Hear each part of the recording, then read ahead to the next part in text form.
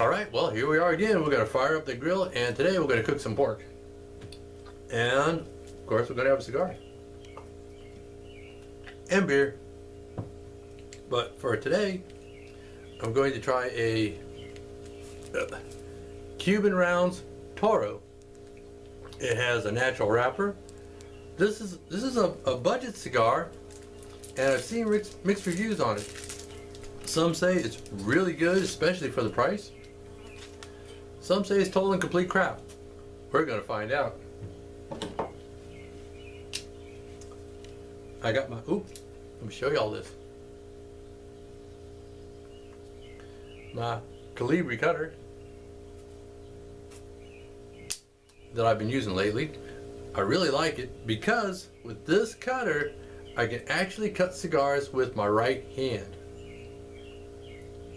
And like I said in other videos, for me, that's a big deal. This is actually a nice looking cigar. Well, the veins are kind of prominent on it, but it's not all that bad.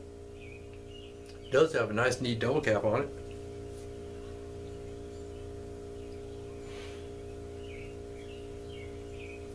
Well, slightly barnyardy smelling, but that's a good thing. Let me get this thing in my hand. Okay, I think I got it. Go ahead and cut it. Ugh, that thing cracked all over the place. I just hope it holds together. Oh my goodness. I hope the binder holds, because that's the only thing on this end of this cigar that's left. Well, we're going to find out. I'm going to go ahead and light it in soft flame. We got to switch hands here. And we'll see how this one goes. Now, in my last video when I was grilling, I was talking about Memorial Day. And today is actually Memorial Day. And now we should all remember what Memorial Day is about. And as far as I'm concerned, that applies for today also. It's all about remembering the servicemen and women who made the ultimate sacrifice to bring us these freedoms, and I gotta use a different lighter.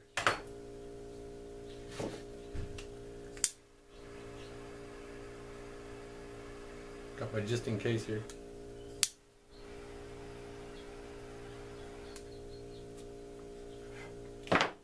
And they gave the ultimate sacrifice so we can enjoy the freedoms that we have today. Now that binder seems to be holding, but fortunately it's all the way down at the end here. I hope it doesn't start unraveling on me, because if it does, well,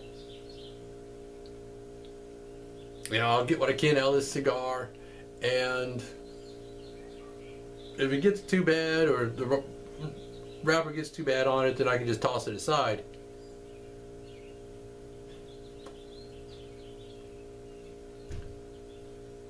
But so far, so good. That's not a bad cigar at all.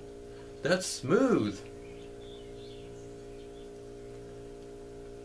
I guess if I took and I licked the end of it before I cut it, that could help prevent that from cracking like that. I don't know if you can see where that cap is gone now. And I cut it well outside the upper cap.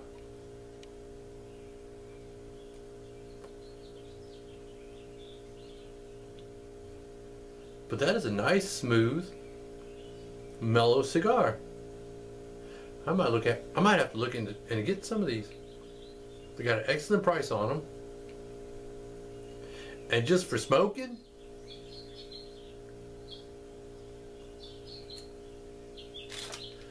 I guess we're going to see how the rest of it burns.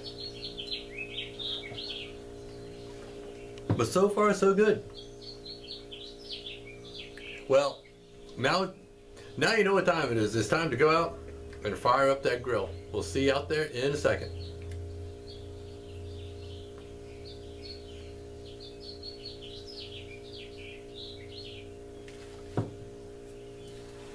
All right, we're about 15 minutes in.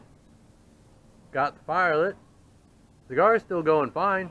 Burn line is a little bit wavy.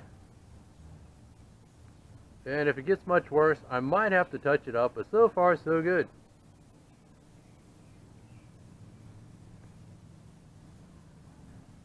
Binder's holding, and it's a pretty good smoke. Well, I'm going to let that fire burn down a little bit, work on my cigar, drink some more beer, and we're going to get some pork cooking on that grill. See y'all in a minute. It's not ready yet, but the way I'm doing this is I'm using some leftover charcoal that looks like it's still got some life in it, and I put some new charcoal on there, and I'm going to let that burn down and ash over. And when it does, I've got these charcoals over here that I'm going to add to it right before I put the grate on, and then those will actually produce more smoke. That's my theory anyway, is I put the fresh ones on there, I put the meat on there, and then they're going to make more smoke up into the meat. I hope it works, because they're hickory charcoal briquettes, and what's cool is you can actually see the bits of wood embedded in the charcoal.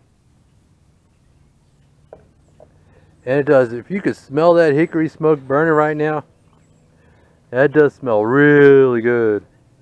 Well, I'm going to work on this cigar some more, drink some more beer, and maybe sometime a little bit later, we're going to throw some pork on there. Oh, my wife prepared some kabobs.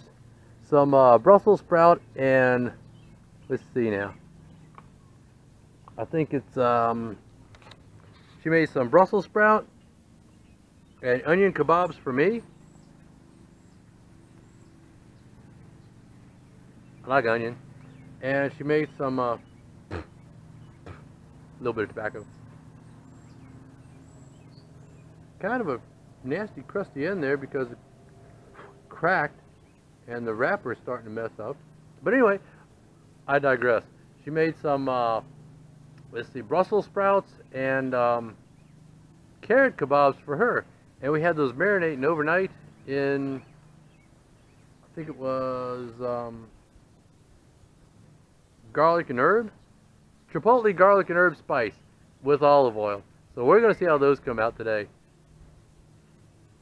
We'll see y'all in a minute. Well, I got this to say. This cigar is both surprising and delighting me. It's an excellent cigar.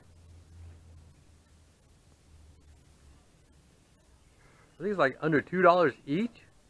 It's smooth. I don't get any harshness out of it. I got a little bit of spice on the retrohale. I left it sitting here, went in the house for a few minutes, came back out.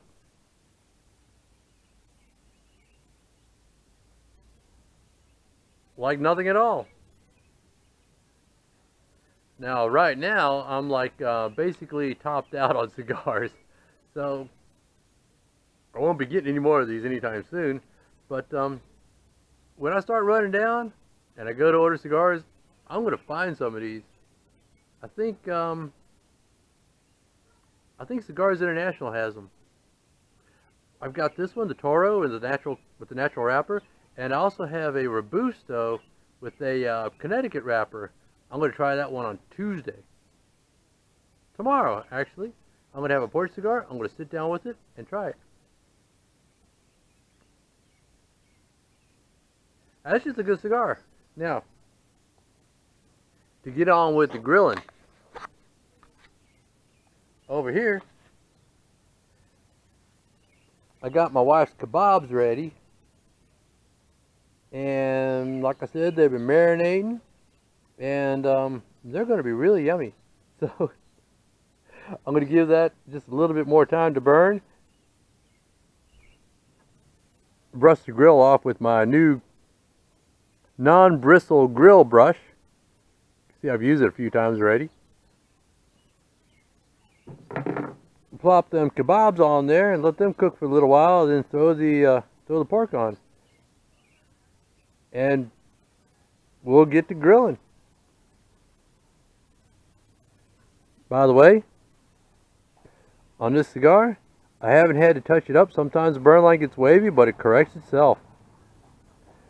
If it was just weren't for that cap falling apart, it'd be excellent. Those kebabs. Oh, look at that. Woo! Well, I'm going to take some of this stuff and put it on some of that stuff. This should be kind of fun.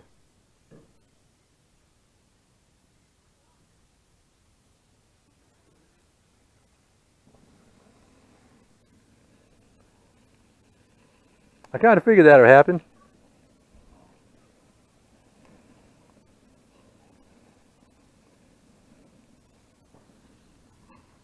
That's okay, it'll burn down. That's olive oil and spices there, so. Whew, we'll come back to these kebabs in a minute. Well, them kebabs look done to me. I got the pork on, and it's starting to cook. And the spices I'm going to use on that, I have found that chicken spices work well on pork. So I got me some kicking chicken, some Montreal chicken, and since I like rub sage, I'm going to put a little rub sage on it. We're going to flip them once, and then put some Italian seasoning on the other side. And they're going to come out oh so yummy. Let me get to spicing them things and we'll cook them up. By the way, the cigar is still burning great. I just wanted to show you the smoke pouring out of this thing. Look at there. And check this out. Whoa! You know what? That pork looks about ready to flip.